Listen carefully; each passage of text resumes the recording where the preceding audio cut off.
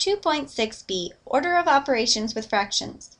Remember, the order can be remembered with PEMDAS, or Please Excuse My Dear Aunt Sally, where P is parentheses, but it can also be an absolute value. E is for exponents.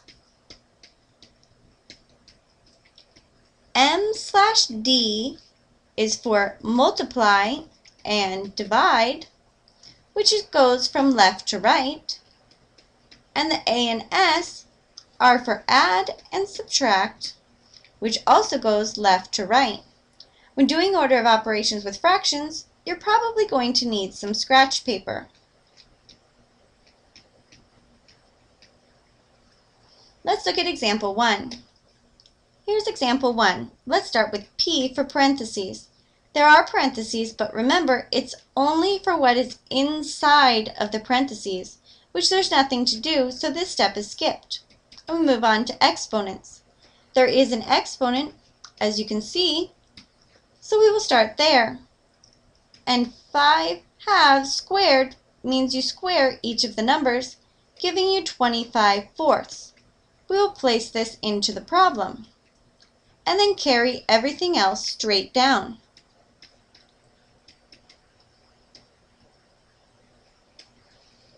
Next, we move on to multiply and divide, which goes left to right.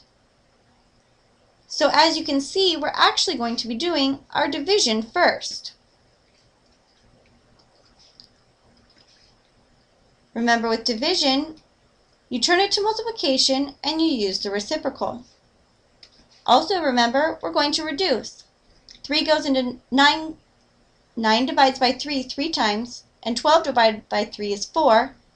5 goes into 5 once, and 5 goes into 10 twice. This gives us 3/8, which we place back in the problem.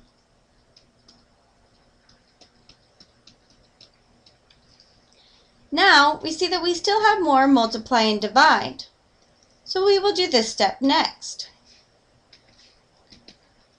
So we have 25/4 times 1/30, which we then need to reduce. 5 goes into 25 5 times, and 5 goes into 30 6 times. This gives us 5/24, which we place back into the problem.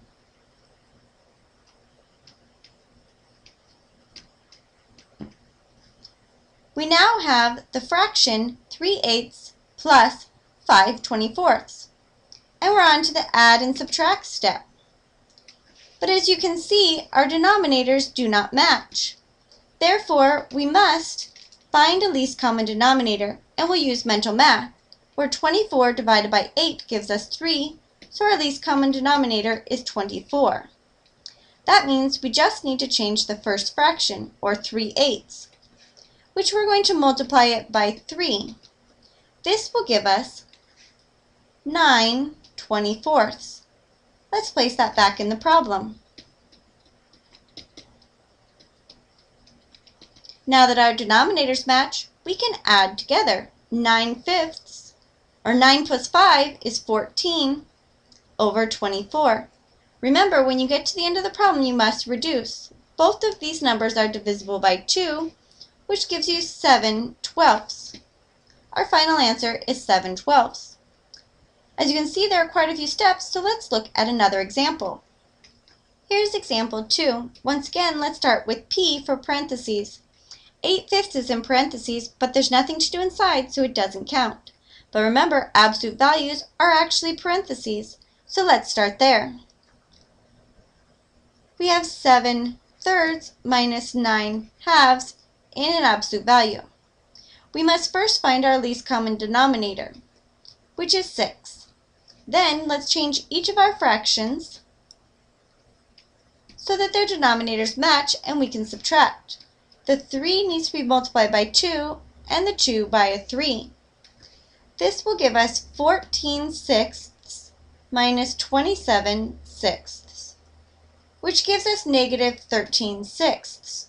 Remember, this is still inside of an absolute value. But when you take the number out of an absolute value, it becomes positive. Remember, that is what an absolute value does. It takes whatever's inside and makes it a positive number. This means we put 13/6 back in the problem. Also remember, whenever you take something out of an absolute value, you must put it back into parentheses as to not change the problem.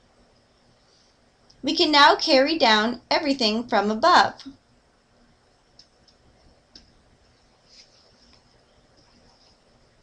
As you can see, we are done with the parentheses step as there's nothing to do inside any of the parentheses. So now let's move on to the second step of exponents. As you can see, there are exponents in this problem. So we have 8 squared over 5 squared, because remember, you give the exponent to both the numerator and the denominator. This gives us 64 over 25. Let's put that back in the problem.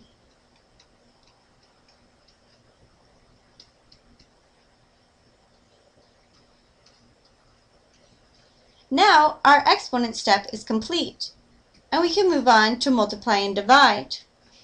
We see that this is a multiply and divide, or specifically multiply. Remember, if there's no symbol between two things, it means multiplication.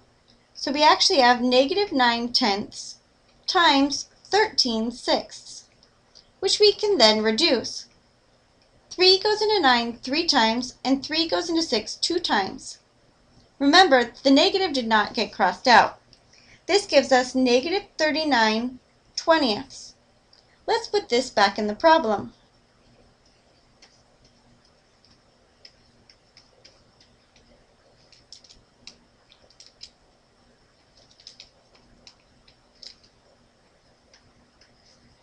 Now we have completed the multiply and divide step. So we can move on to add and subtract.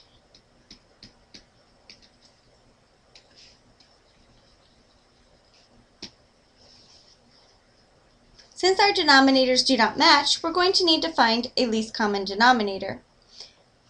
Remember, with larger numbers, we may need to find the prime factorization in order to find the least common denominator. This means that we find the prime factorization of both 25 and 20. 25 is 5 times 5, and 20 is 5 times 4, which is 2 times 2. So this gives us a 5 squared and 2 squared times 5. So our least common denominator has both 2's and 5's, specifically 2 2's and 2 5's, remembering that we take the highest exponent from each. This means we have 4 times 25, or 100, is our least common denominator.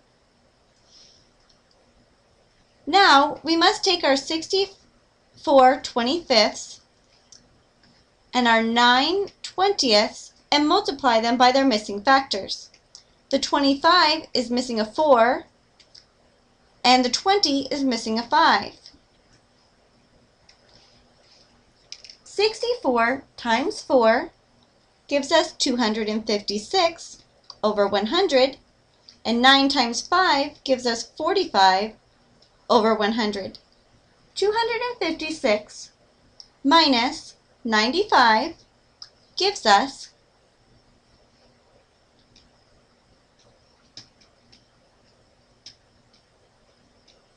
211 over 100.